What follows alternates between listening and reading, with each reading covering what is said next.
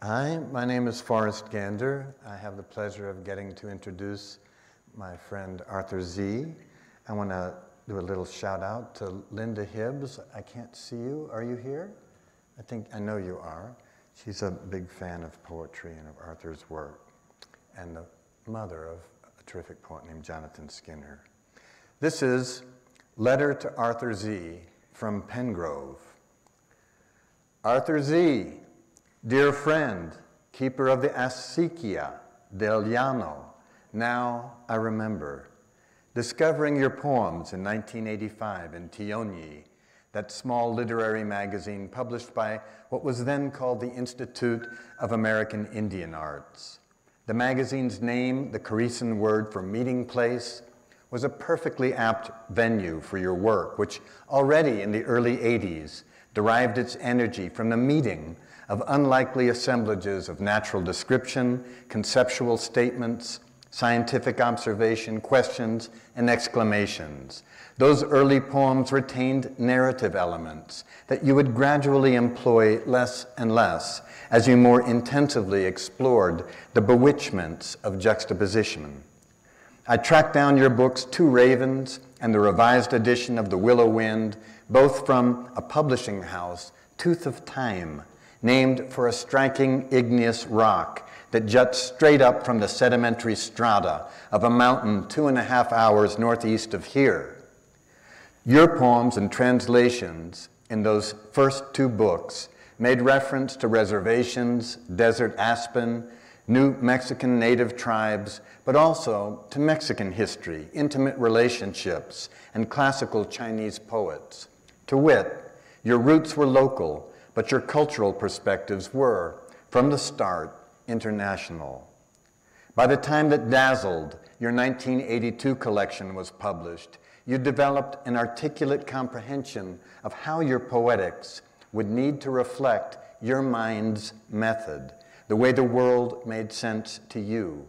In viewing photographs of China, you wrote, quote, that instead of insisting the world have an essence, we juxtapose, as in a collage, facts, ideas, images, the Arctic tern, the pearl farm, considerations of the 2 world wars, Peruvian horses, executions, concentration camps, and find, as in a sapphire, a clear light, a clear emerging view of the world.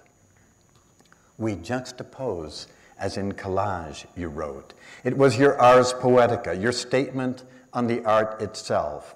Since that poem, written when you were 31, until now, at age 71, the word shards has become a key to your work. As your sentencing began to incorporate more fragments, as you explored more flexible syntactical possibilities, especially parataxis, as you abandoned traditional punctuation for strike-throughs and dashes that stressed incompletion and the ongoing, as the voices in your poems became more various and multilingual, the cursing, cabron, whispering and shouting of humans, the animata poetically channeled voices of ponderosa pines, woo-ah, woo, woo, woo, and lichen. And as you shifted your emphasis from discrete poems to tessellated sequences, the structures of your books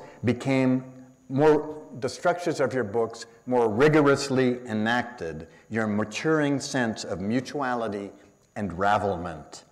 No language is foreign to your poetry, not the language of childhood games, rock, paper, scissors, not the language of the Declaration of Independence, not innumerable non-English languages, not even the language of an eye exam. Your poems have continued to evolve to act out the complex intersubjectivity that characterizes the engagement between world and self. And now, Arthur, reader of the Quipu, shape-shifting poet dappled as a jaguar, I remember in your recent books how you seem to say again and again, yes, we have whole experiences, but our perceptions and memories are a juxtaposition of shards, a kind of collage. As an American book of changes, your collected poems, The Glass Constellation, referencing the Buddhist image of Indra's net, became a representative metaphor for your poems. Each poem or movement in a sequence is whole, like a glass teardrop, and yet prismatic and integrated with all the others in an active network of interrelation and expansive, echoic meanings. It's true, there isn't any single world in your poems, but a plurality of worlds. And when some imagined figure of wholeness shatters, other figures are born from the shards. So it makes sense that in your poems we find repeated images of people, a merchant, a woman, a you, trying to glue back together a smashed rocky bowl, or broken window glass, or a gray bowl, or a tea bowl. Even a dream collapses, you write, quote, into a pile of shards. And in a recently published poem in The New Yorker, you respond to one of your own questions by claiming, I who have no answers find glimmering shards. Glimmering, a word that appears at least 10 times in your newer poems, is another of your drumbeat talismanic words. The Ginkgo Light, the title of your remarkable 2009 collection, references the glimmer coming from August ginkgos, their wavering yellow luminescence, something not seen full on, the sheen of imbricated leaves, of shards, of multiplicity. As editors of Lost Roads publishers, C.D. Wright and I were both so keen for your work that we wrote you in 1985 to solicit the manuscript which our press brought out in 1987.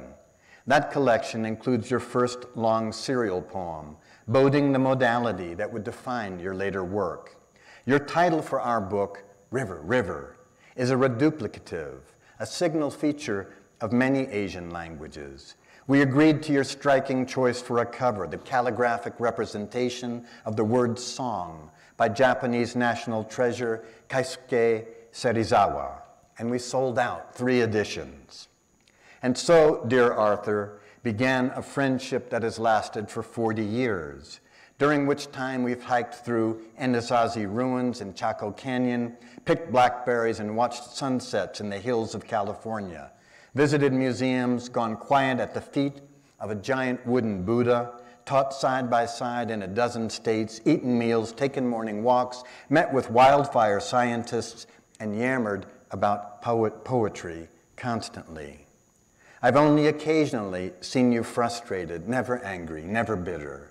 I can't forget the image I have of finding you asleep one early morning in our guest bed, lying on your back with your hands folded over your stomach in a transcendent peace like a reclining Buddha.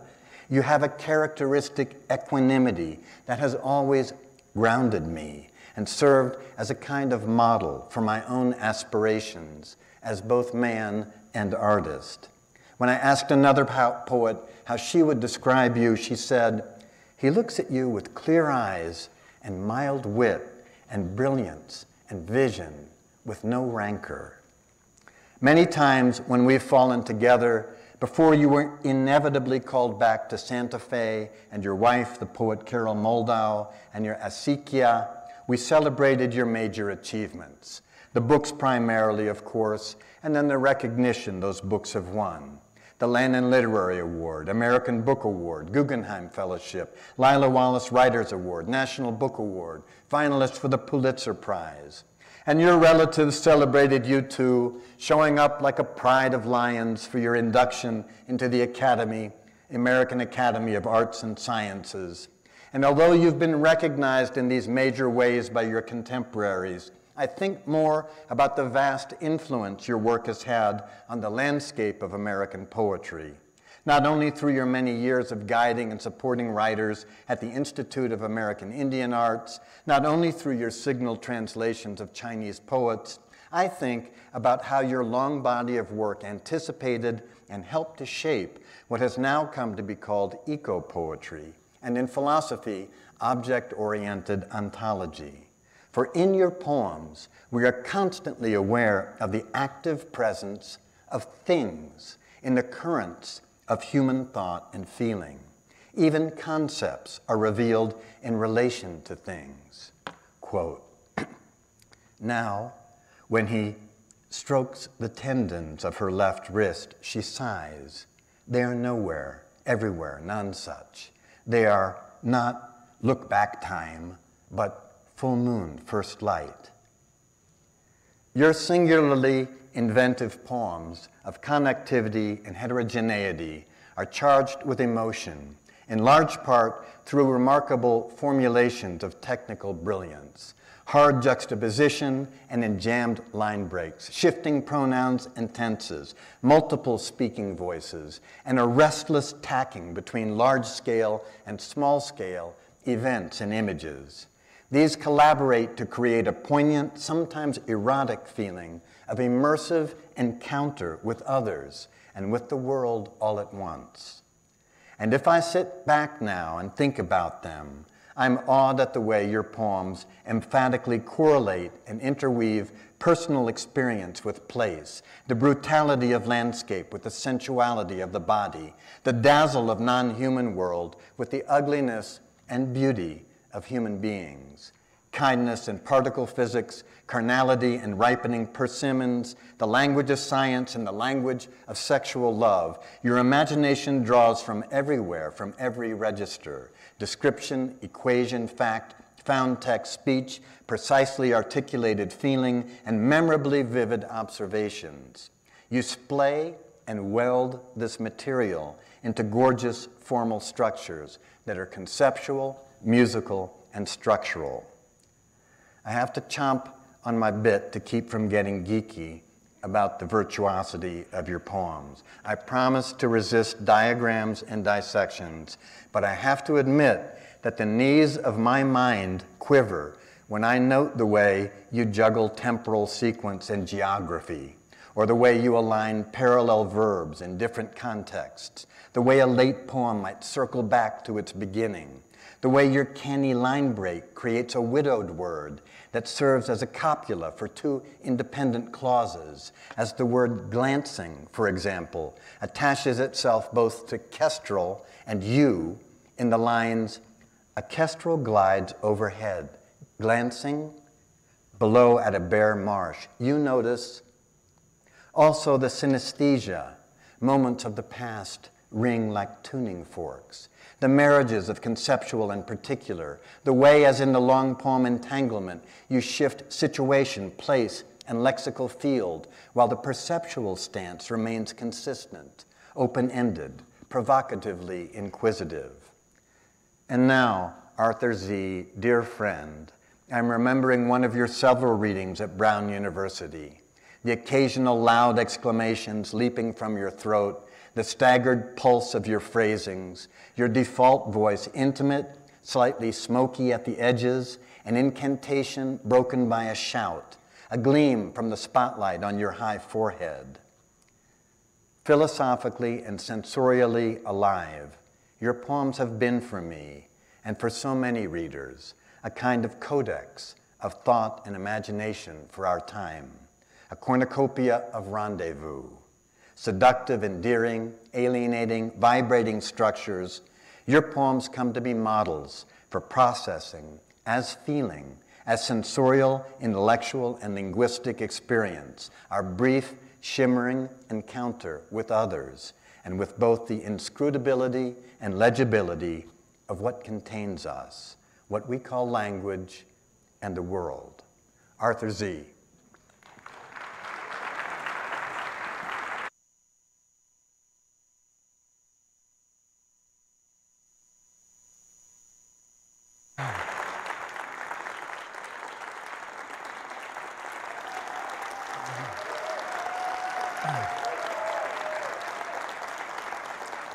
Thank you, Forrest, for that amazing introduction. And what a pleasure and honor to be here this evening reading at the Lensic Theater.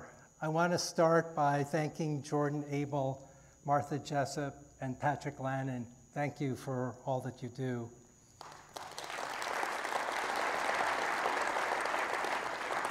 I'm going to read from my new and collected poems, The Glass Constellation, and I'm also including a couple of new poems.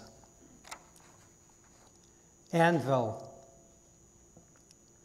When a black butterfly flits past, when you glimpse the outlines of apple trees, when you smell the sprig of sunrise and walk up to the ditch, when bearing Aleut, Juma, Tuscarora join the list of vanished languages, when you turn a spigot and irrigate blossoming pear trees, when the time of your life is a time of earthquakes, when a woman hit by a car while crossing the street recovers, then slides into pain, when a matsutake emerges out of the rubble of Hiroshima, when a bartender blows smoke rings and slips through hoops into his past, when foragers slice ruchulas, amanitas,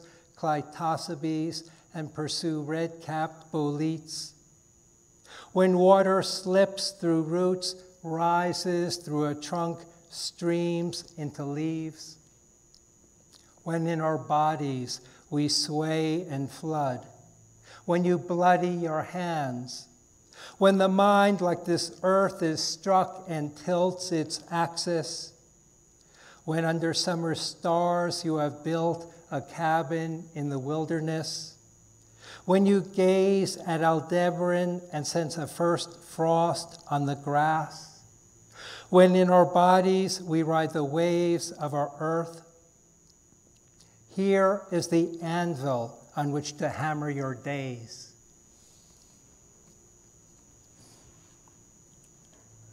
Midnight Loon. Burglars enter an apartment and ransack drawers. Finding neither gold nor cash, they flee, leaving the laundry and bathroom lights on. They have fled themselves. I catch the dipping pitch of a motorcycle, iceberg hues in clouds. The gravel courtyards, a midnight garden, as in Japan, raked to resemble ocean waves in moonlight, whirlpool eddies, circular ripples, and nothing is quite what it appears to be. When I unlatch the screen door, a snake slides under the weathered decking. I spot the jagged hole edged with glass where a burglar reached through the window. But no one marks the poplars darker with thunder and rain. In moonlight, I watch the whirlpool hues of clouds drift over our courtyard, adobe walls, and gate. And though there is no loon, a loon calls out over the yard, over the water.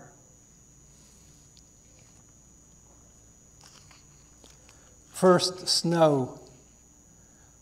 A rabbit has stopped on the gravel driveway. Imbibing the silence, you stare at spruce needles. There's no sound of a leaf blower, no sign of a black bear. A few weeks ago, a buck scraped his rack against an aspen trunk. A carpenter scribed a plank along a curved stone wall. You only spot the rabbit's ears and tail. When it moves, you locate it against speckled gravel. But when it stops, it blends in again. The world of being is like this gravel. You think you own a car, a house, this blue zigzagged shirt, but you just borrow these things.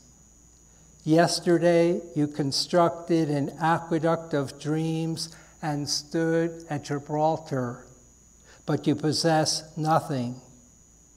Snow melts into a pool of clear water, and in this stillness, starlight behind daylight wherever you gaze.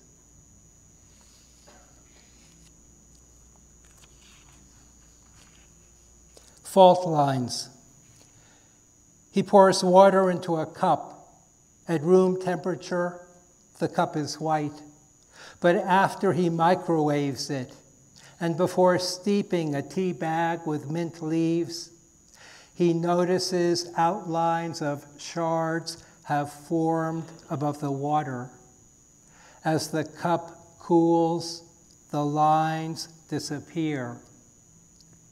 Now he glimpses fault lines inside himself and feels a Siberian tiger pace along the bars of a cell. Black, orange, white. Black, orange, white. And feels how the repeating notes send waves through him. His eyes glisten and he tries to dispel the crests. But what have I done? What can I do? Throbs in his arteries and veins. Today he will handle plutonium at the lab and won't consider beryllium casings. He situates the past in the slight aroma of mint rising in the air. Sometimes he's an astronaut suspended above Earth, twisting on an umbilical cord. Sometimes he's in the crosshairs of a scope and tiger stripes flow in waves across his body.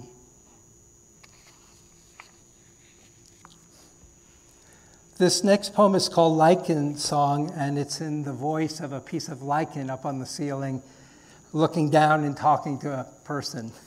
Lichen Song. And it's one run-on sentence. The poem is framed by dashes. Snow in the air. You've seen a crust on the ceiling wood and never considered how I gather moisture when you step out of the shower. You don't care that I respire as you breathe. For years, you've washed your face, gazed in the mirror, shaved, combed your hair, rushed out, while I, who may grow an inch in 1,000 years, catch the tingling sunlight. You don't understand how I can dive to a temperature of liquefied gas and warm back up, absorb water, start growing again without a scar.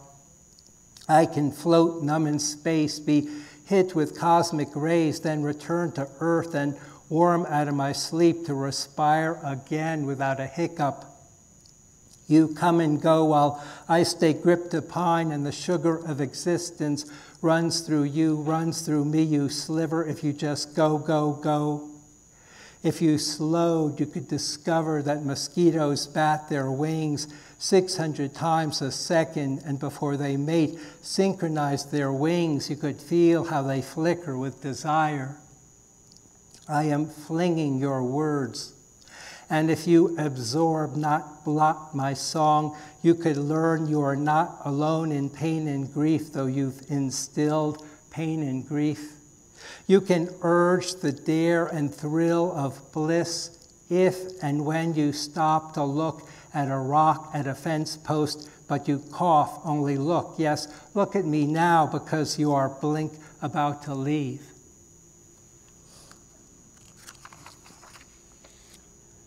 After a new moon. Each evening you gaze in the southwest sky as a crescent extends in Argentine light. When the moon was new, your mind was desireless, but now both wax to the world. While your neighbor's field is cleared, your corner plot is strewn with desiccated sunflower stalks. You scrutinize the bare apricot limbs that have never set fruit, the wisteria that has never blossomed, and wince hearing how at New Year's teens bashed in a door and clubbed strangers. Near a pond, someone kicks a dog out of a pickup. Each second, a river edged with ice shifts course. Last summer's exposed tractor tire is nearly buried under silt. An owl lifts from a poplar while the moon, no, the human mind, moves from brightest bright to darkest dark.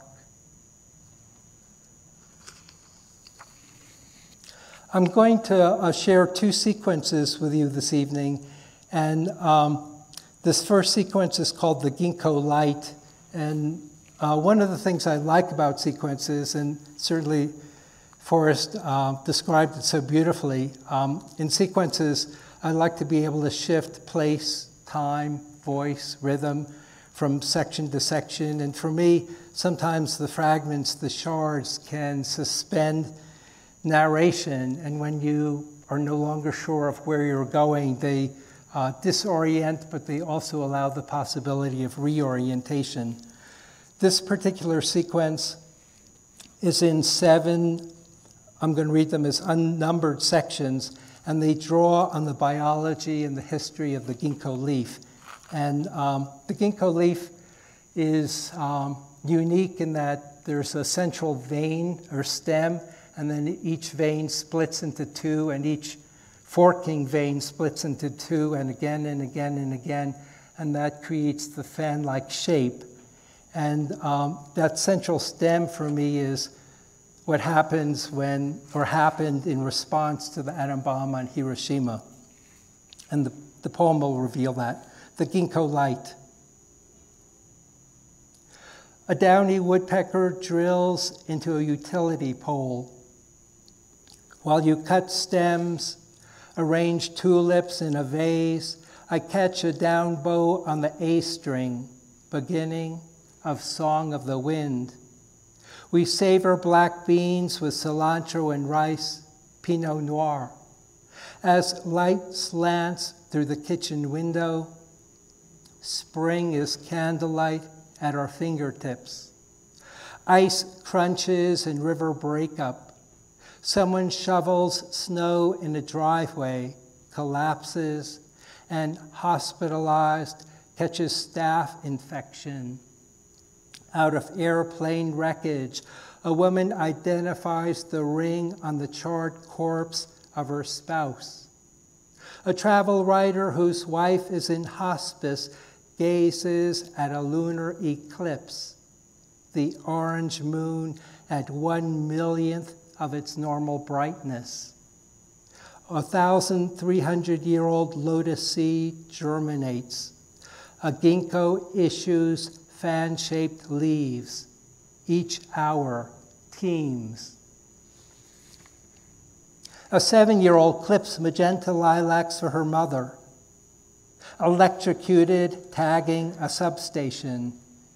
Patter of rain on skylight. Manta rays feed along a lit underwater cove. Seducing a patient he did not anticipate plummeting into an abyss. Over Siberia, a meteor explodes. I am happiest here, now. Lesser goldfinch with nesting fiber in its beak. Love has no near or far. Near Bikini Island, the atom bomb mushroomed into a fireball that obsidianed the azure sky, splayed palm leaves iridescent black in wind.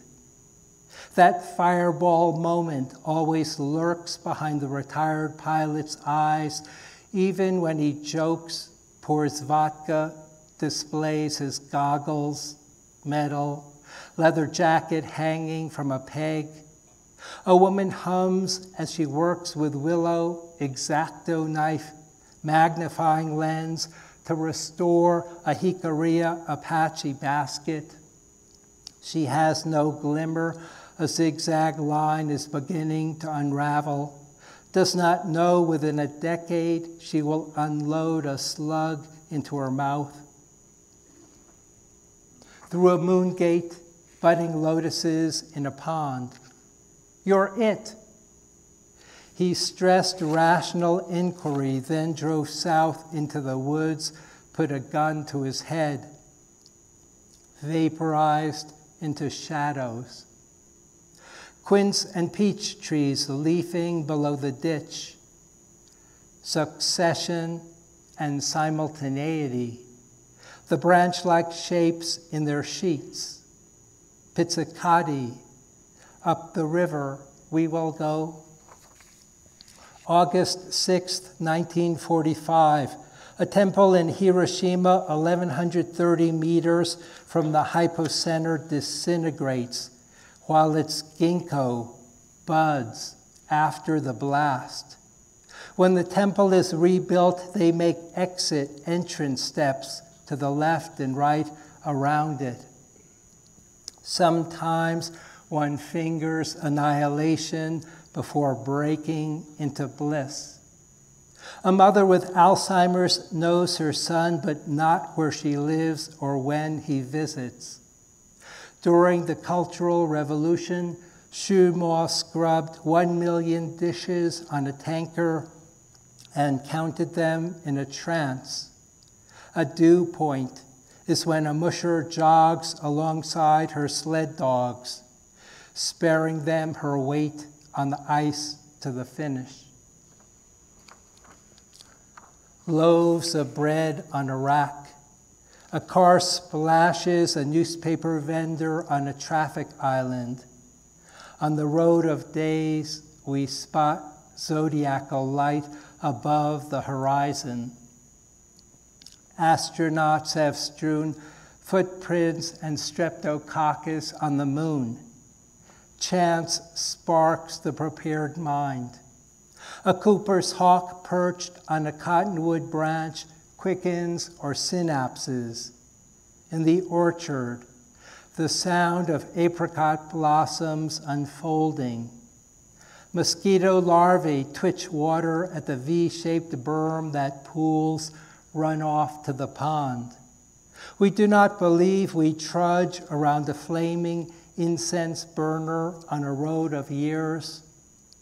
As fireflies brighten, we long to shimmer the darkness with streamers.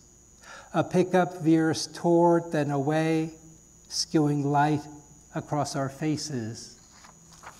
As light skews across our faces, we are momentarily blinded and directionless, have every which way to go. Lobelia flowers in a patio pot. A neighbor hands us 3 bib lettuces over a fence. A cricket stridulates outside the window. And while we listen to our exhale, inhale, ephemera become more enduring than concrete. Ginkgos flare out. A jagged crack spreads across windshield glass. We find to recoil from darkness is to feed the darkness. To suffer in time is dichotomous venation to effloresce the time. One brisk morning, we snap to layers of overlapping fanned leaves scattered on the sidewalk. Finger a scar on wrist, scar on abdomen.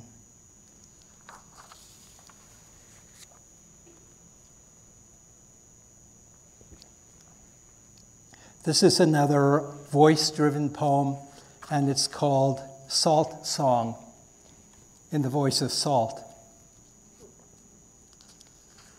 The Zunis make shrines on the way to a lake where I emerge, and Miwoks gather me out of pools along the Pacific.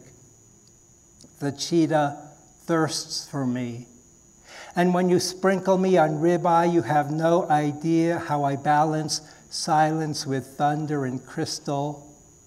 You dream of butterfly hunting in Madagascar, spelunking through caves echoing with dripping stalactites. And you don't see how I yearn to shimmer in orange aurora against flame. Look at me in your hand. In Egypt, I scrub the bodies of kings and queens. In Pakistan, I zigzag upward through 26 miles of tunnels before drawing my first breath in sunlight. If you heat a kiln to 2,380 degrees and scatter me inside, I vaporize and bond with clay. In this unseen moment, a potter prays because my pattern is out of his hands. And when I touch your lips, you salivate. And when I dissolve on your tongue, your hair rises. Ozone unlocks. A single stroke of lightning sizzles to earth.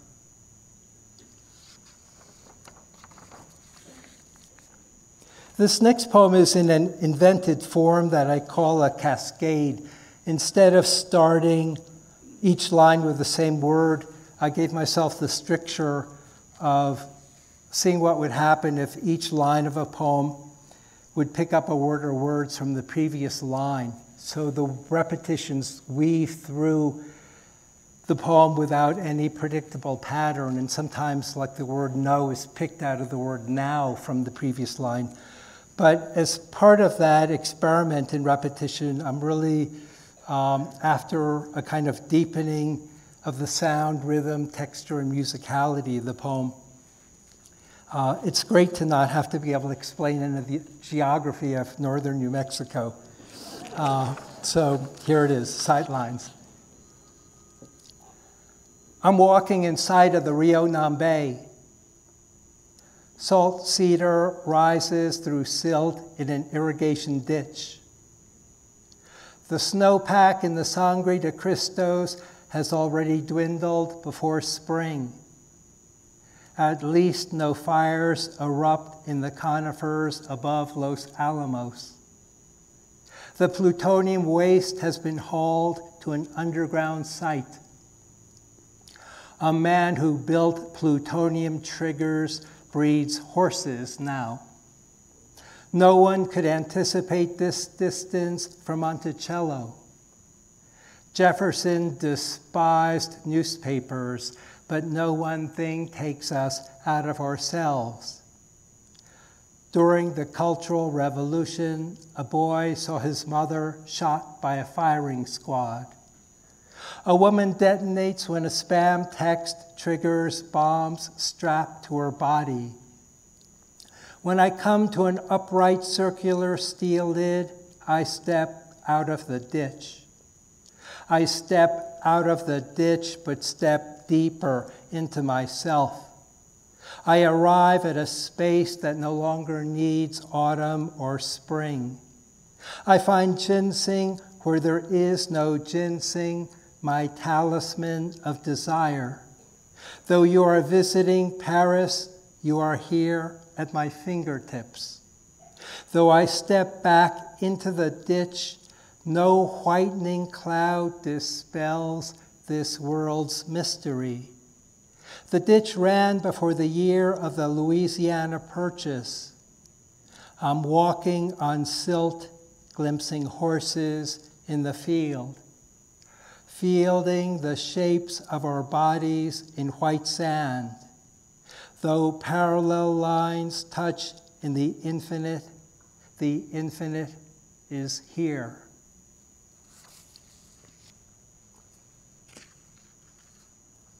Transfigurations.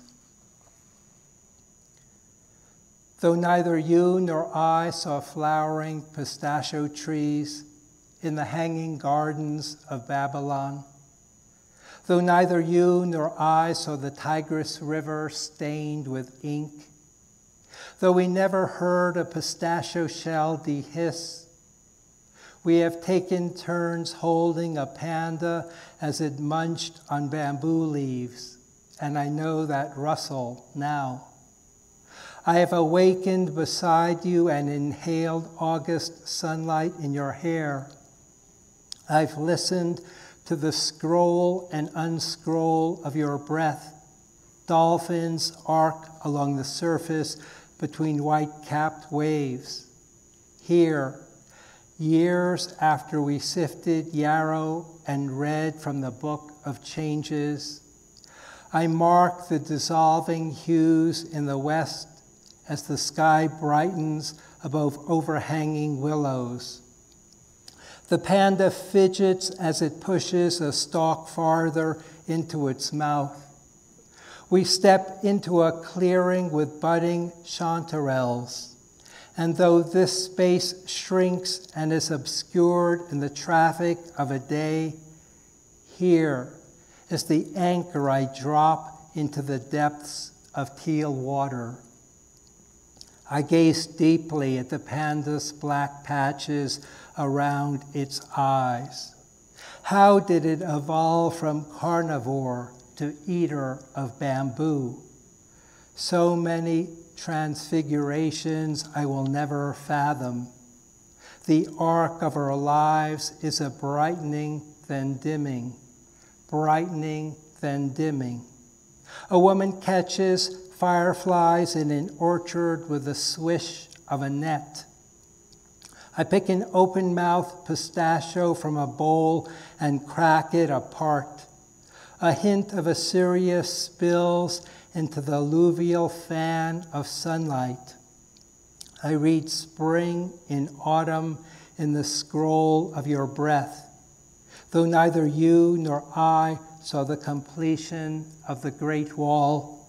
I wake to the unrepeatable contour of this breath.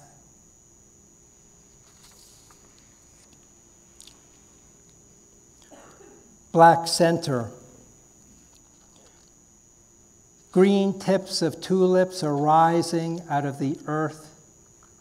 You don't flense a whale or fire at beer cans in an arroyo, but catch the budding tips of pear branches and wonder what it's like to live along a purling edge of spring. Jefferson once tried to assemble a mastodon skeleton on the White House floor, but with pieces missing, failed to sequence the bones. When the last speaker of a language dies, a hue vanishes from the spectrum of visible light. Last night, you sped past revolving and flashing red, blue, and white lights along the road, a wildfire in the dark. Though no one you knew was taken in the midnight ambulance, an arrow struck a bullseye and quivered in its shaft. 1 minute, gratitude rises like water from an underground lake. Another, dissolution gnaws from a black center.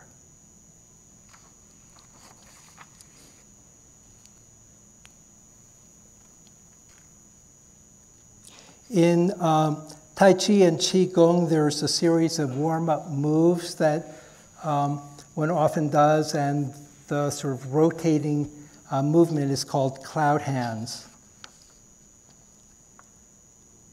A woman moves through a cloud hands position, holding and rotating an invisible globe. Thud, shattering glass, moan, horn blast. So many worlds to this world. 2 men dip net sockeye salmon at the mouth of a river. From a rooftop, a seagull squawks and cries. A woman moves through grasp the bird's tail. Someone on a stretcher is wheeled past glass doors.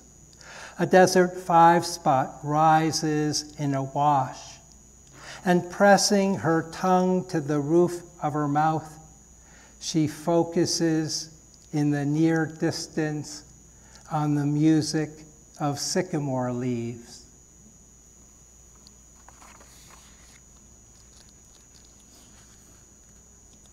Adamant. Deer browse at sunrise in an apple orchard, while honey locust leaves litter the walk. A neighbor hears gunshots in the bosque and wonders who's firing at close range. I spot bear prints near the Powaki River but see no sign of the reported mountain lion.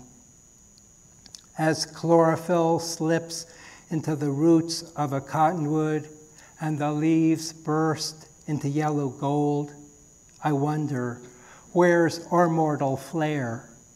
You can travel to where the Tigris and Euphrates flow together and admire the inventions of people living on floating islands of reeds.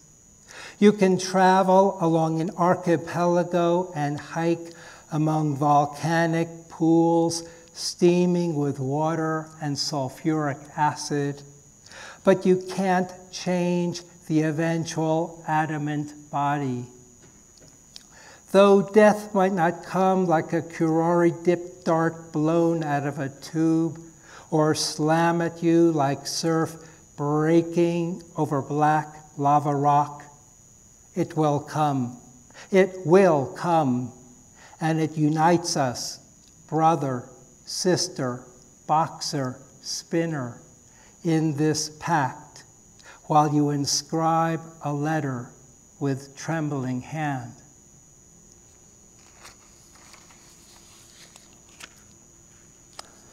This next piece is the second sequence I'm going to read this evening. And before I read it, I just want to make a quick aside about some classic Japanese poetic forms.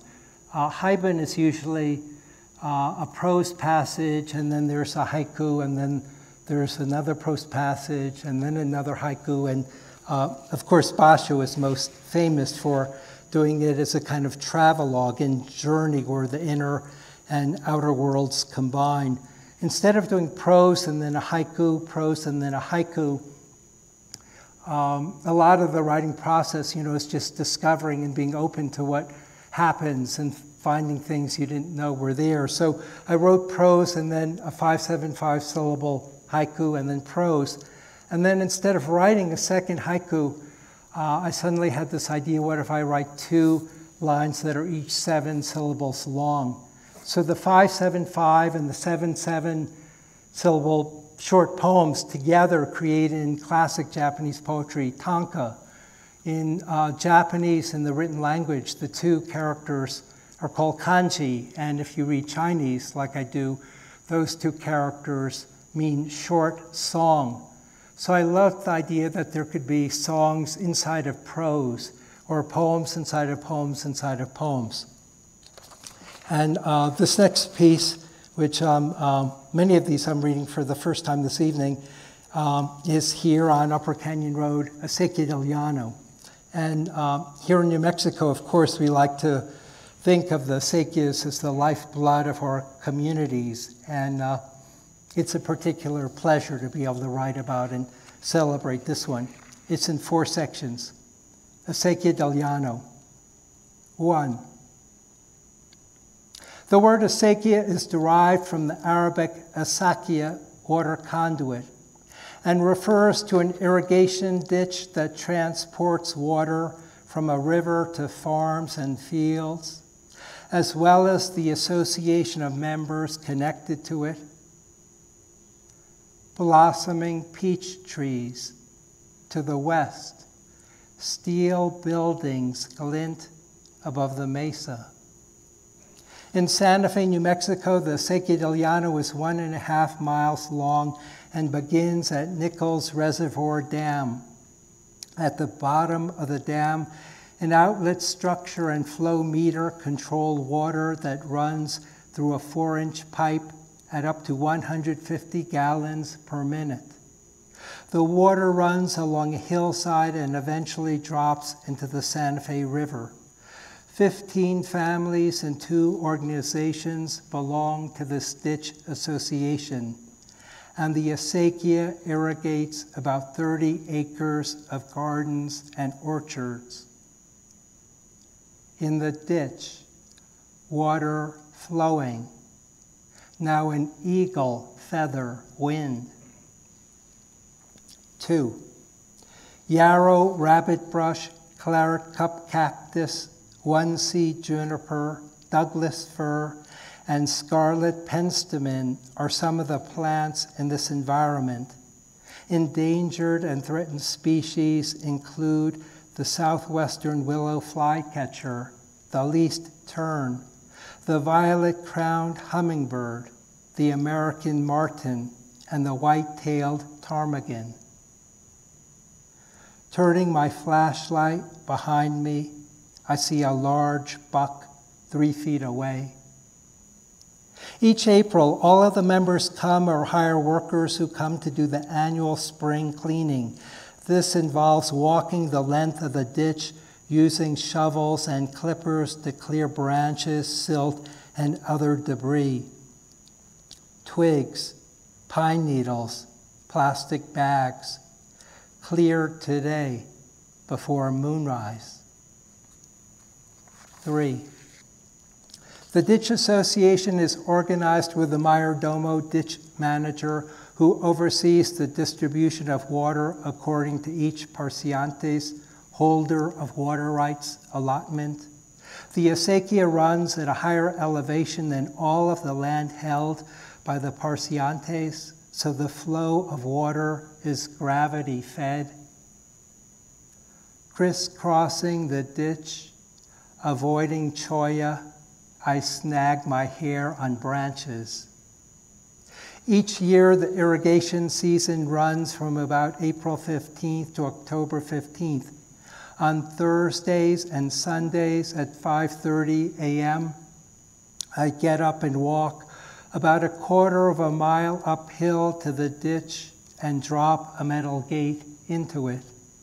When the water level rises, water goes through screens, then down 2 pipes and runs below to irrigate grass, lilacs, trees, and an orchard. Across the valley, 10 lights glimmer from hillside houses. 4. Orion and other constellations of stars stand out at that hour. As it moves toward summer, the constellations shift. And by July 1st, when I walk uphill, I walk in early daylight. By mid-September, I again go uphill in the dark and listen for coyote and deer in between the piñons and junipers. One by one, we light candles on leaves. Let them go flickering downstream. The Ganges River is 1,569 miles long. The Rio Grande is 1,896 miles long. It periodically dries up, but when it runs its full length, it runs from its headwaters in the mountains of southern Colorado into the Gulf of Mexico.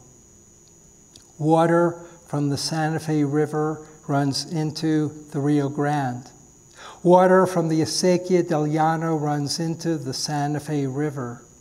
From a length of 100 paces along the Acequia, I draw our allotment of water. Here, I pull a translucent cactus spine out of your hand.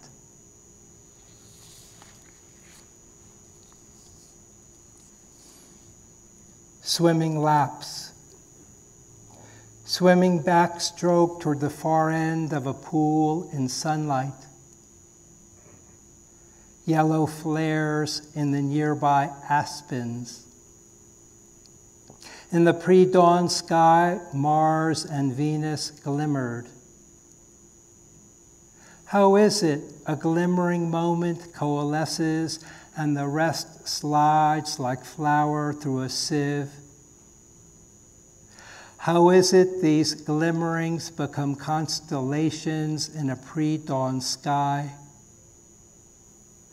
Reaching the wall, I turn and push off, swimming freestyle. How is it we bobbed in water beyond the breaking surf, and I taste that salt in my mouth now? How is it, disheveled, breathless, we drew each other up into flame? How is it that flame burns steadily within? Reaching the wall, I turn and push off, swimming side stroke. With each scissors kick, I know time's shears. This is not pre-dawn to a battle when the air dips to a windless calm. Let each day be lived, risking, feeling, loving, alive, to ivy reddening along the fence. Reaching the wall, I turn and push off, swimming breaststroke. How is it I see below than above a horizon line? How is it I didn't sputter, slosh, end up staring at a Geiger counter clock mounted on a barroom wall? I, who have no answers, find glimmering shards. Reaching the wall, I pause, climb out of the pool, start a new day. And I'm going to close with the last poem in the Glass Constellation, also so rooted here in Santa Fe, Transpirations. Leafing branches of a backyard plum, branches of water on a dissolving ice sheet, chatter of magpies when you approach, lilacs lean over the road, weighted with purple blossoms. Then the noon sun shimmers the grasses. You ride the surge into summer. Smell of pinon crackling in the fireplace. Blued notes of a saxophone in the air. Not by sand running through an hourglass, but by our bodies igniting. Passing in the form of vapors from a living body. This world of orange sunlight and wildfire haze. World of iron filings pulled toward magnetic south and north. Pool of quicksilver when you bend to tie your shoes.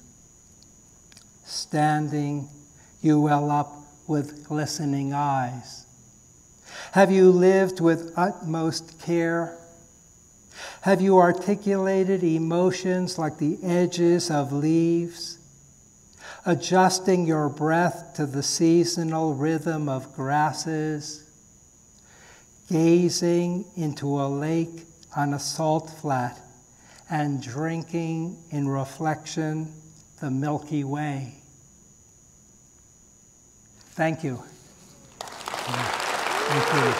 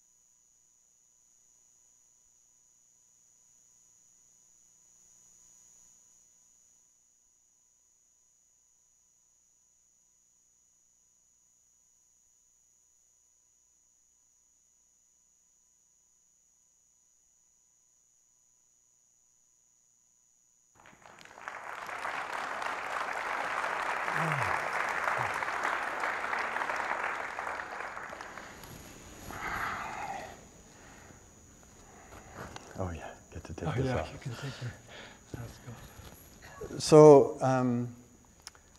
I'm going to ask Arthur a few questions, and I thought that for the audience's sake, to give you a little traction, we'd talk first about where some of his work has come from, some of the springs that lead to the rivers that run through his 50 years of poetry.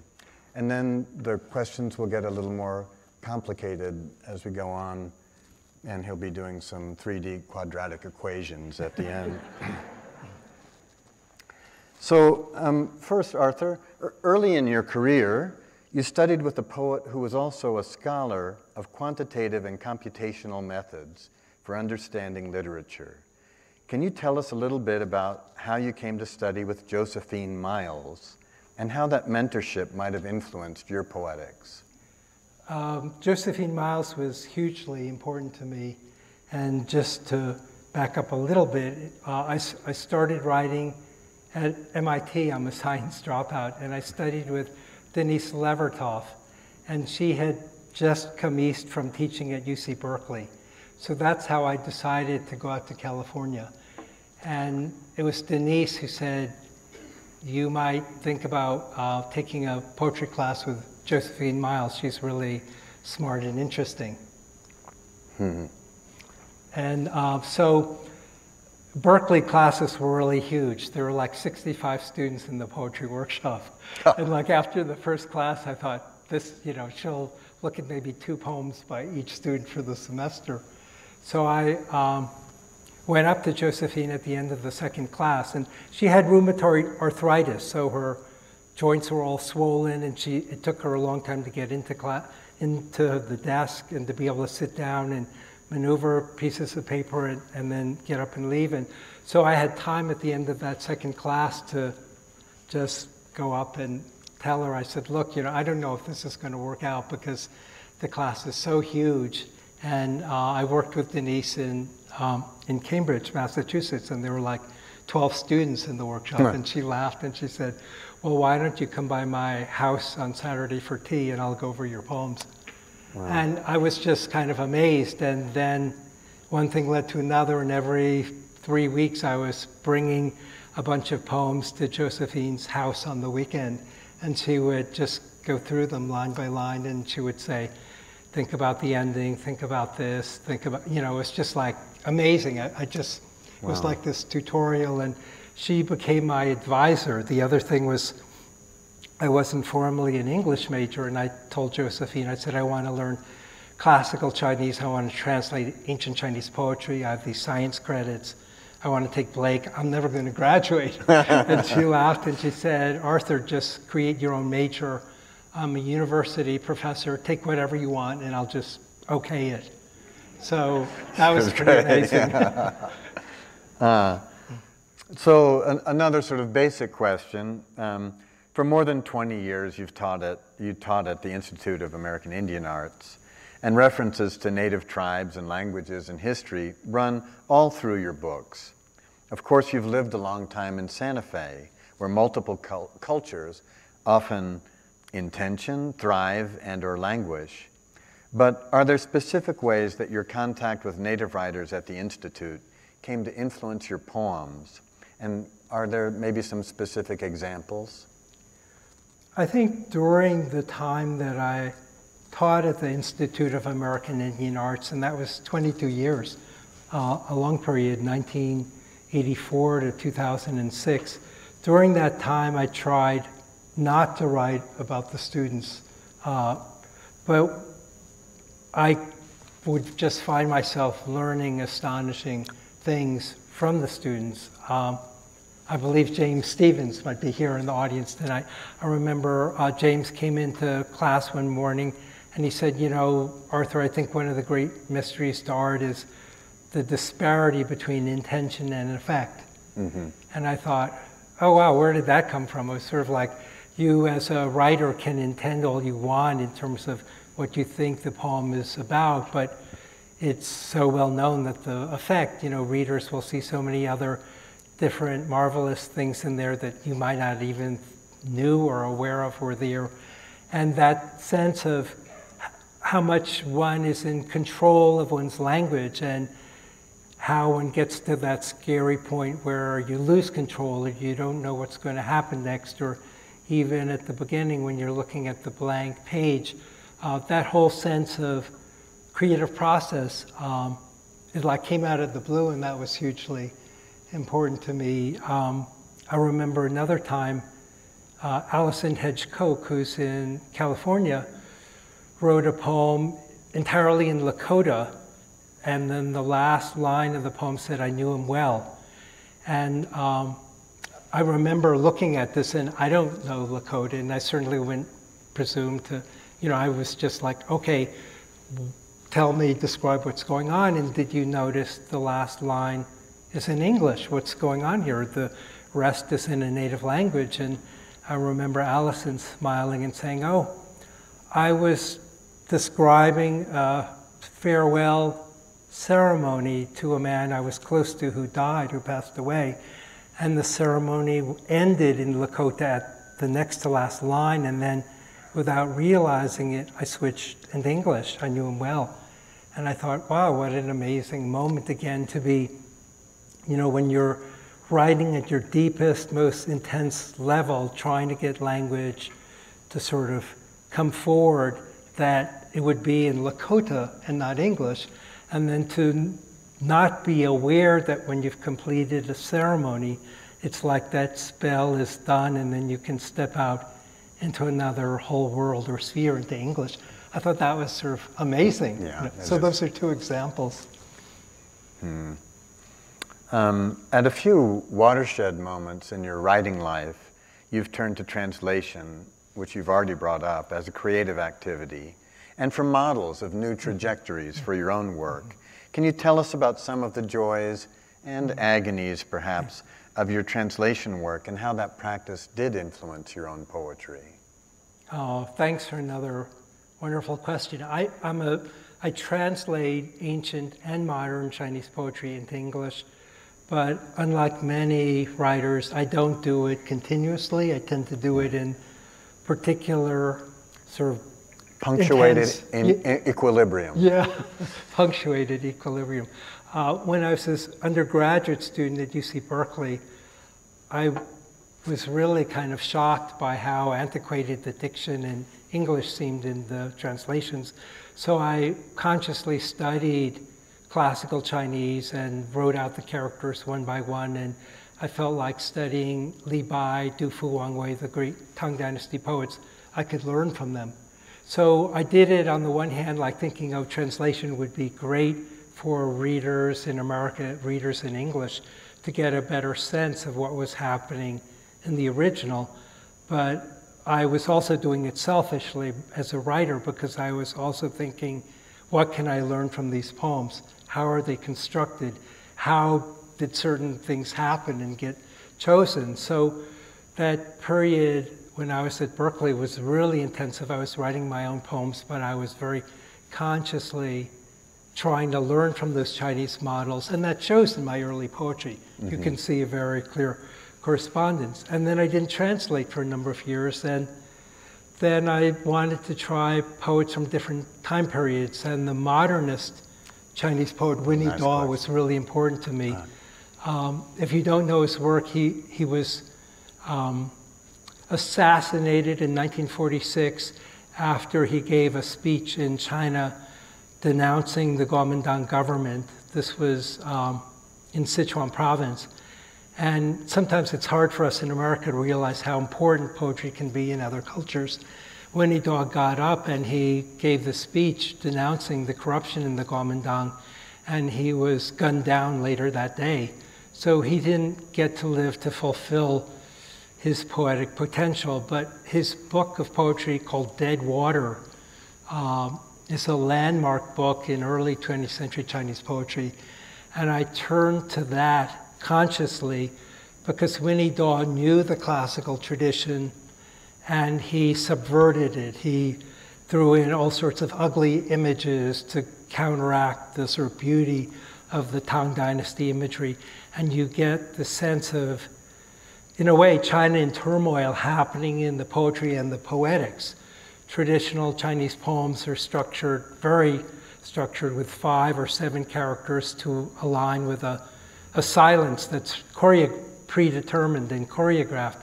Winnie Daw broke from the classical tradition. He wrote in vernacular Chinese, but he used 9 characters to align in spoken Chinese, and he used a floating silence that moved back and forth through the lines. Instead of being... That, to me, just sort of was astonishing. So again, I was translating him because I thought, gee, American readers really should know this poet. And also I thought, I'm at a particular point in time where I wanted to sort of break out of that sort of idea or ideal of a well-made poem, something written in 18 or 20 lines that was like an artifact or something. So when he taught, really helped me sort of break out. And then recently, like you, I've been going to, up until COVID, poetry festivals in China, and conversations with contemporary poets in China have been influential. Xi Chuan, who knows the classical tradition, who writes a lot of beautiful prose poems.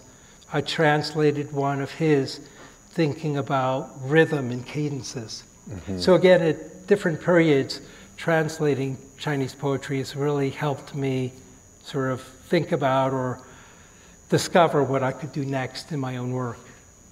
That realizing that you've accomplished something in your work, that you've got a poem that you can write and that it's really good, and that immediately makes you want to do something different. Mm-hmm. That Creeley talks about that too, about he sort of came to write poems that were like little jewels, and he got bored with that. Mm-hmm. I love how you've been bored and how that has propelled you to keep evolving in your work.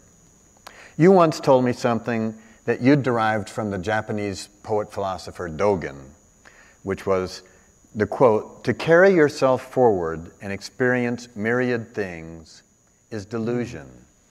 That myriad things come forth and experience themselves is awakening." Can you talk a little bit about what this assertion means to you in terms of what we might call your eco-poetics? Yeah, I'm not sure where to start. Great question. I think Dogen's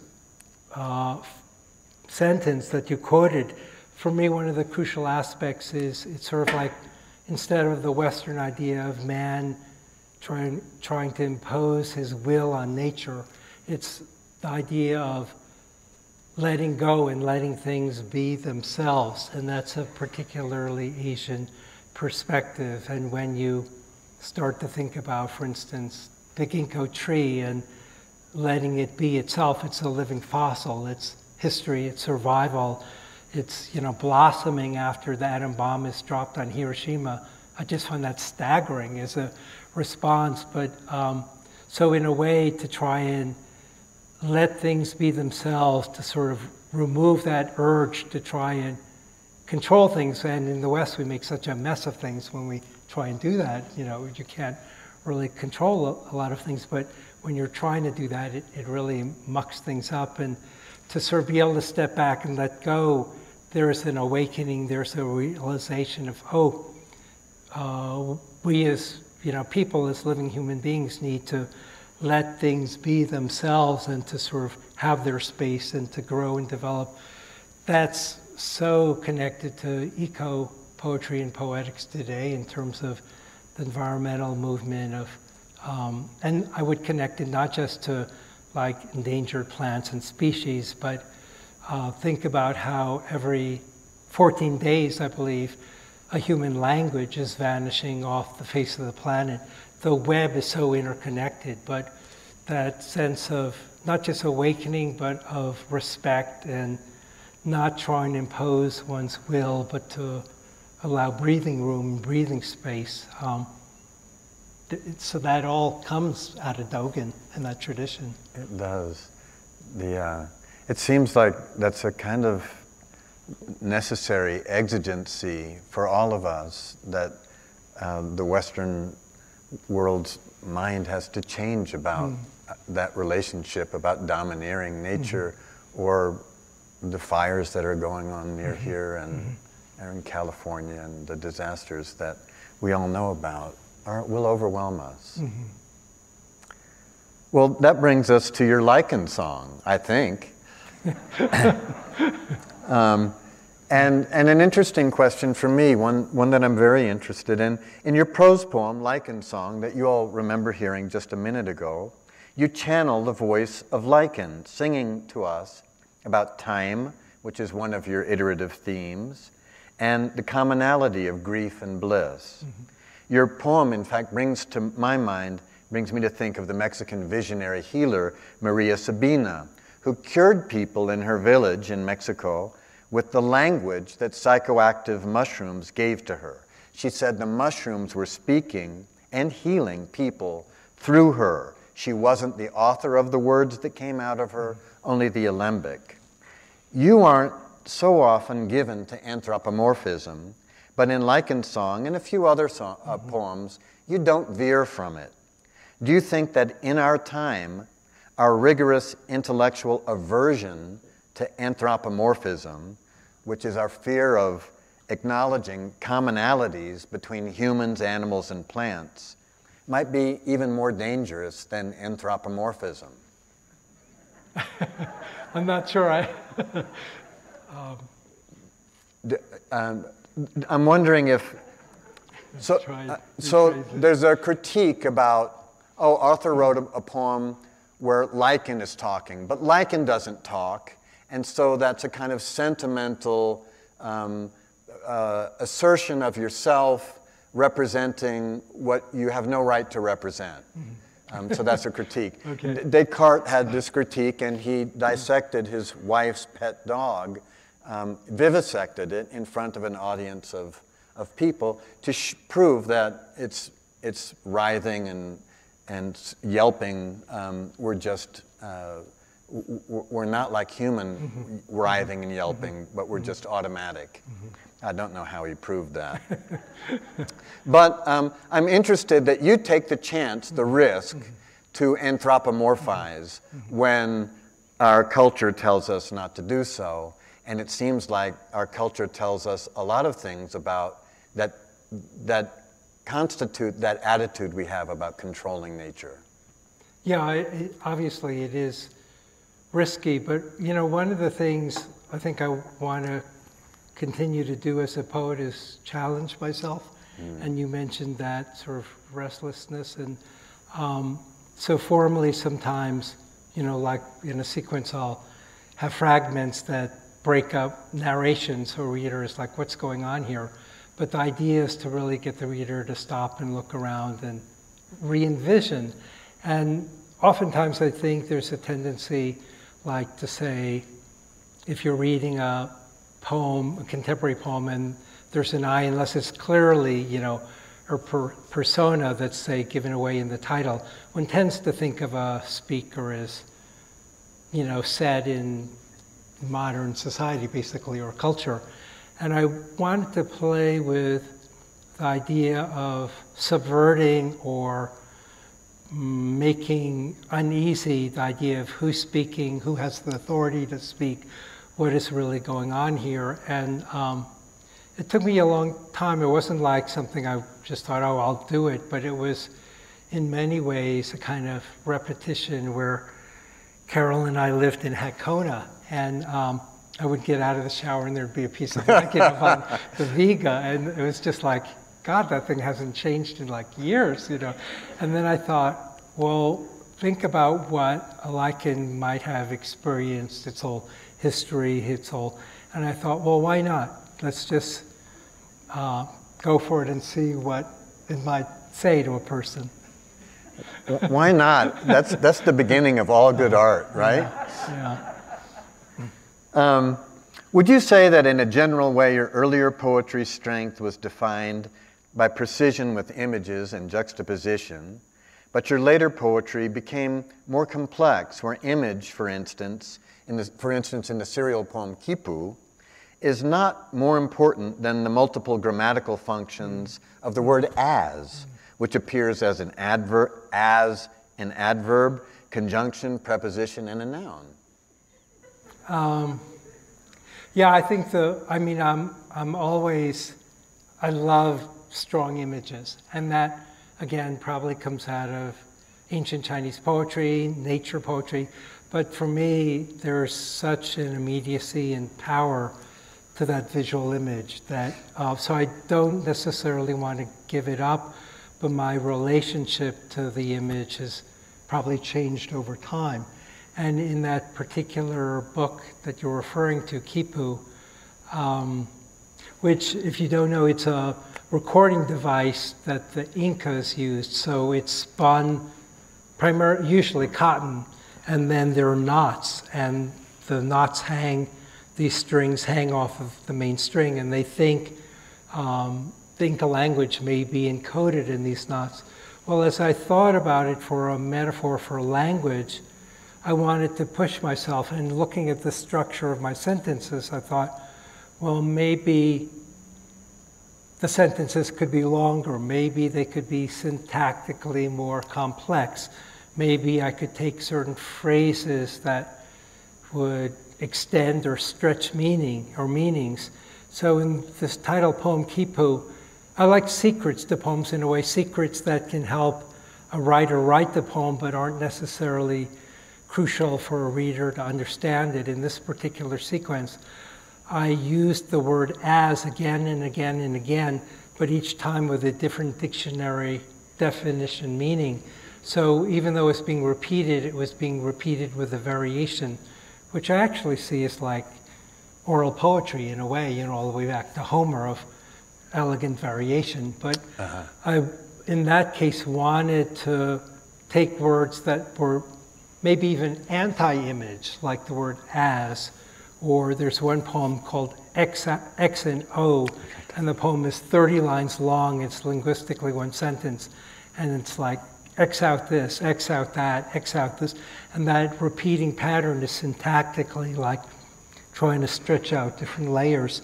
So again, I was consciously taking a word and maybe thinking of the mathematical idea, or you know, that it's an unknown, and using it in a way that I had never done before, so that it's really trying to expand my sense of what I could make happen in a poem, but not necessarily sacrifice that love of the power of poetic images.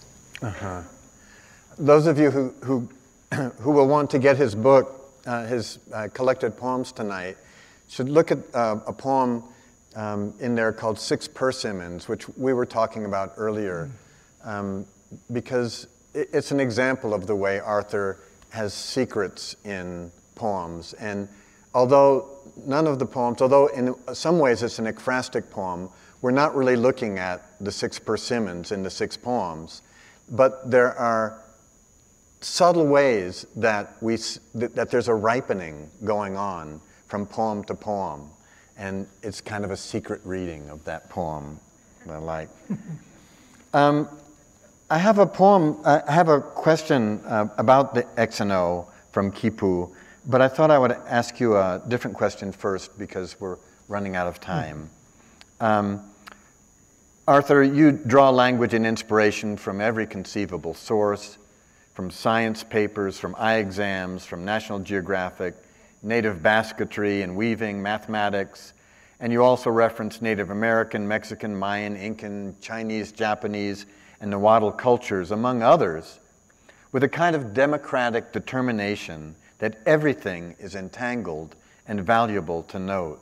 You've never, to my knowledge, been accused of cultural appropriation, in part, I think, because of the way you handle such references with restraint. Like, for example, the Mayans keyed their lives to the motion of Venus in a poem called Early Autumn.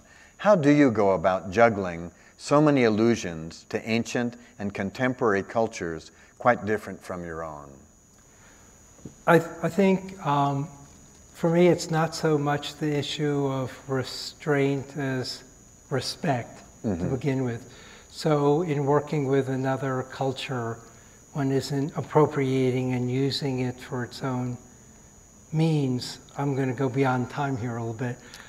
When I taught at the Institute of American Indian Arts as the director of the creative writing program, I felt a particular responsibility for the Native students.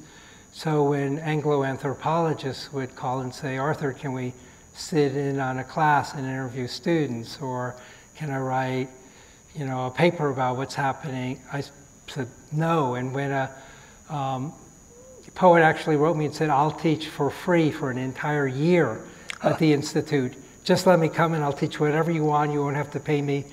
I thought, just doesn't feel right. I said no.